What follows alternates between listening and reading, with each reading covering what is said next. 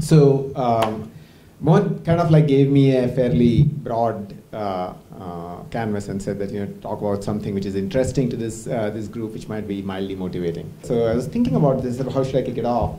And I happened to have the privilege of being in a leadership kind of thing with Bill Clinton once. So he had come and talked. And he said that, never have more than 3 points in a speech, because nobody's going to remember more than 3 points. So I actually don't remember what 3 points he said in his speech, but I remember this point, which is that don't say more than 3 points. So the point is that the half-life of any conversation or any lecture is actually very small. Stuff evaporates very, very quickly. And I think the ability to take and understand the key points and kind of keep it with you is going to be a very important aspect as you go through this course. So I'll start off with a quote by this American author called Henry Adams, which says, "A teacher affects eternity because you can never tell when his influence stops." Right? You can never tell when the influence stops. So think about that, and we'll come back to it towards the end. So I offer the following sort of observations for your consideration, right? And I'll make 3 observations. My first observation is about time. And it is that not all moments are created equal. What do I mean by that? It is that as you will see your career trajectory, it looks a little bit like stock prices, right? There'll be long periods where it'll be flat to slightly going up, and then step functions where it kind of like goes up or down. It really is, it's like how the earnings profile of companies is. It's how nothing actually goes nice in a smooth straight line as in a spreadsheet. So what are those points, right, where the step function changes occur? And how do you recognize them, and what do you do about them? So it is really important to have, at least first recognize that not all moments are created equal. And the way I would think about it is that there's this cartoon image which comes to my mind, I think it was in the New Yorker, where there are 2 dinosaurs talking, right? And this one nerdy dinosaur is talking to this older dinosaur. And he's saying, look, listen to me, now seems to be the time to develop the technology to deflect an asteroid. Because the asteroids came and just wiped out the dinosaurs, right? So there are some times you really have to buckle down and think hard. And what are those points? And what I would call them, those are the transition points in your careers. Those are at least one set of points which are really important, are the transition points in your careers. And what are those transition points? Transition points are, the first one would be, I would say, when you enter college, so like which college you go to, which sort of like happens in very early in our career before you even realize what's happening. So let's ignore that. The first significant one is the first job you take. It actually has a bearing of what's going to happen through the rest of your careers. The second one might be the second job you take, because after 3 or 4 years, you might actually take another job. Another one is getting married. That's a transition point, right? Who you get married to has got a huge, Warren Buffett says that's the most important decision you'll make in your life. I agree. The next one there would be having kids. A little bit more for women usually than men. It's a big transition point, right? The decisions you make at those points are really important because they have an impact which is trailing impact way longer than what you think. So if you think about it, now you get the idea what I mean by transition points, is that these occur every 4 or 5 years. So in your entire working life, it might occur 8 or 9 times, 10 times. So they don't occur too often, right? So it's very important to think of those transition points. And what are the decisions you make at that point? So the first thing I would say is that once you recognize it, that itself is a big thing. Because you'll pause and take your time figuring things out. So, because when I see, especially when changing jobs or taking a job, most folks have this high degree of impatience about actually landing one and starting a job. But if you think about it, there's a guy who wrote The Black Swan, which Nassim Nicholas Taleb, another person I just bumped into once in a conference, he had a great line which says that the 3 most harmful addictions of human beings are heroin, carbohydrates, and a regular paycheck, right? So this addiction to a regular paycheck is very high, and that what happens is that it makes you do things You hurry up and want to like join, okay, I've left this job, I need to make a change, I join. And Mohan mentioned about career transitions, which all of you are potentially thinking about. And the point I want to make is you have to be both patient and diligent when you think about it. Because the decision you make actually lasts 4 or 5 years and sometimes longer. And good decisions can have a huge impact in how your career shapes up. Why? Because luck plays a huge role in that. So let's talk about the second one. So the second observation I have is about people and places. Okay. So what do I mean by that? Which is that where you live and the people you hang out with has got a huge bearing on how your future is going to look. So in terms of people, it's somewhat more obvious, but let's just talk about it. The way I think about it is that your average IQ is the IQ of the 5 people in your speed dial list in your mobile phone. Okay, most likely. What that means is that you're interacting with these folks for the maximum amount of time, right? And if you are dealing with folks who are smarter than you, broadly, then you are actually going to get smarter too. And they are going to pull you up. But if you're dealing with folks who are actually dragging you down in any way, shape, or form, I'm not talking about academic smarts only, by the way. I'm not just talking about IQ.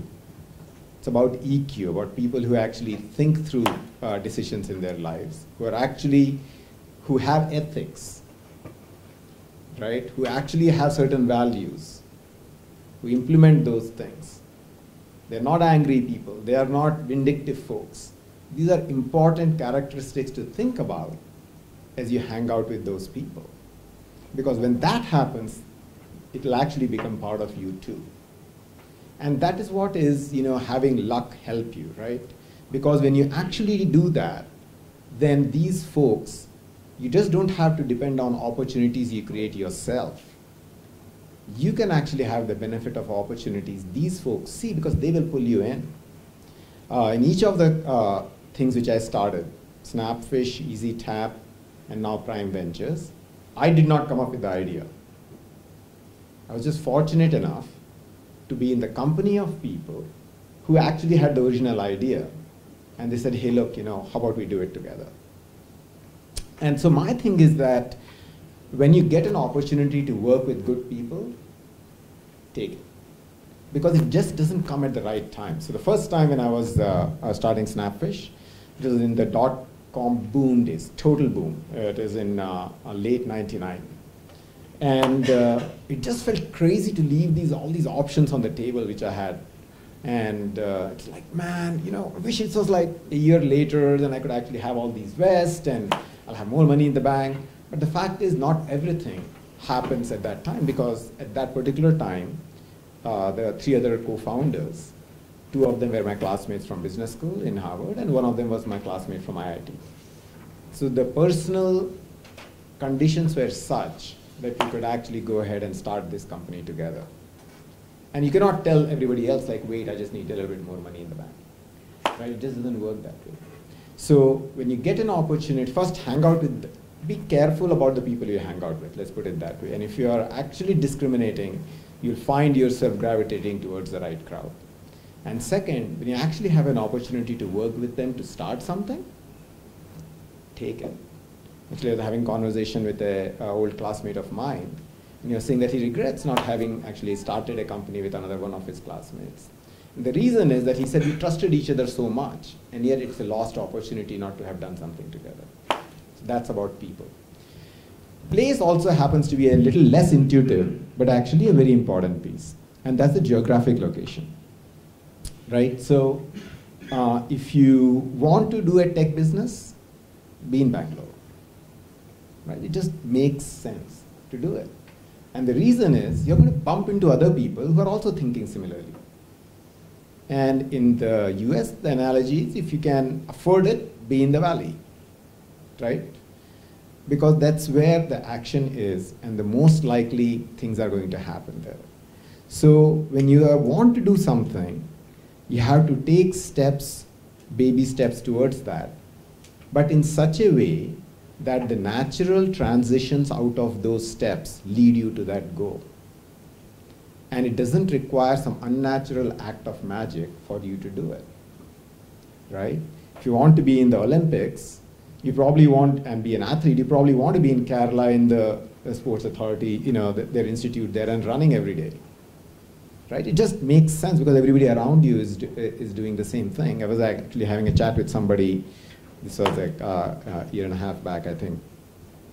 And he was saying he's going to Stanford undergrad. And he said, look, I want to be an entrepreneur. I said, awesome. But I just want to go to a bank, make some money, and then be an entrepreneur.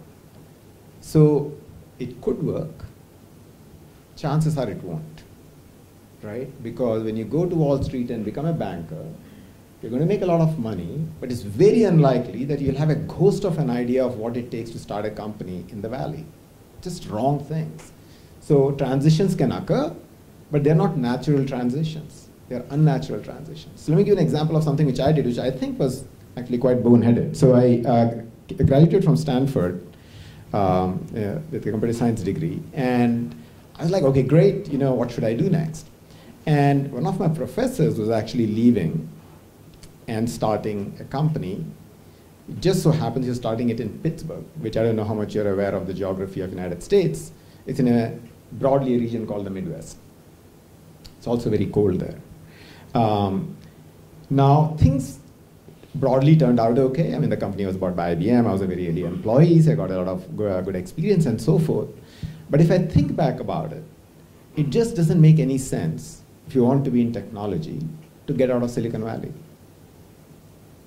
It just doesn't make any sense because you'll have a lot more opportunities bumping around, right? This is like Brownian motion in physics. Molecules are floating around and some of them hit and combine and something else forms. So you want to be in a position to get lucky because you need luck in your careers. But you cannot manufacture luck, but you can definitely increase the probability of getting lucky. So I learned my lesson from my early days, and so when we were deciding to thinking about India, which was around 8 years back, I figured, I just want to be in India because interesting stuff is happening there. I was in the Valley at that time, and I felt that it was going to be more interesting here in terms of the developments which are happening. And actually, as soon as we came, we had the downturn and things just tanked.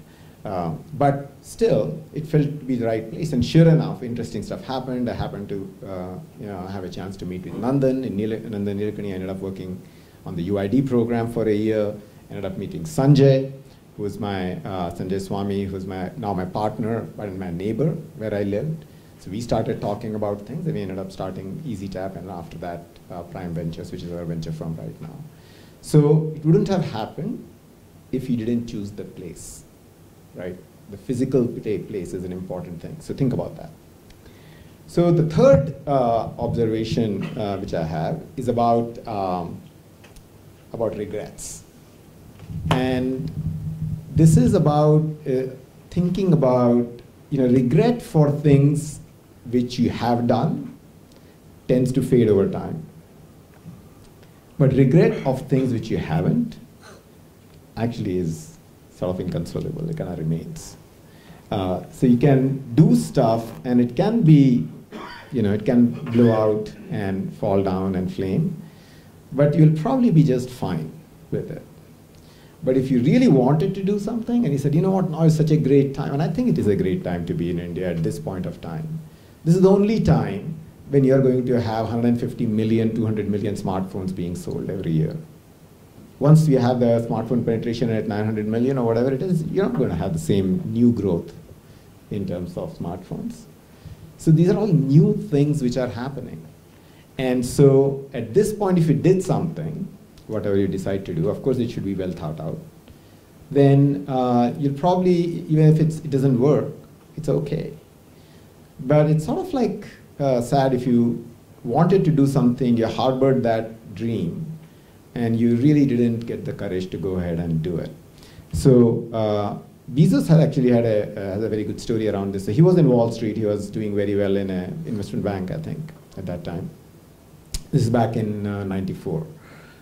And so he went and told his boss that, look, I'm going to go. And so what are you going to do? I'm going to go to Seattle. So he's going from Wall Street to Seattle, right? Place thing again. And I'm going to start this internet company to sell books. So he says, look, it's an excellent idea, that's what his boss said, for somebody else to do who doesn't have such a great career trajectory as you do. So obviously that kind of put young Jeff Bezos off his track a little bit. So he said, you know what, go and think about it for 2 days and then let's come back and discuss, because I think you're making a mistake. So, which is, by the way, what my boss told me when I was starting Snapfish as well. And then, so 2 days later, Jeff Bezos comes back and he says that I'm still going to do it. So he says, why do you do that? And given how Bezos is, you know, a brilliant man by all measures, he said, I went back and decided what is the framework for making this decision. How do I actually make this decision? How do I think about it? And what he said is that I want to take decisions today so that if actually when I look, I'm 80 and I'm looking back at my life, I'm actually minimizing the number of regrets. And he felt that at this time, with internet, he felt was going to be a lot bigger than what people thought. 94 was just kind of sprouting. Even I recall being on a browser in like 92, 93 and thinking that, oh man, it looks really interesting, but I wonder what's going to happen. Someone like him wanted to do it. And so he took that decision. He left a lot of money at the table, drove across the entire country, and then started something in a place which he really didn't have any roots in, right? So that's minimizing regrets. So it's important to think about that. Yeah, like look forward and then trace back a little bit to understand like how would you evaluate this decision. Sometimes it makes things a little bit easier. There is a line by an American poet, right? The name of the poet is John Whittier. And the two lines I remember are, of all sad things of tongue or pen, of all sad things of tongue or pen, the saddest are these it might have been, right? So be aware of that. So just to close it out, right, I started by saying that, you know, teachers affect us for eternity. And I lend back a quote from Galileo, which says that you can never teach a man anything. It also holds for women. You can never teach a man anything. You can only help him find it within himself, right? So I wish you all the best in your quest for what you're looking for. In all likelihood, it's already within you. Thanks.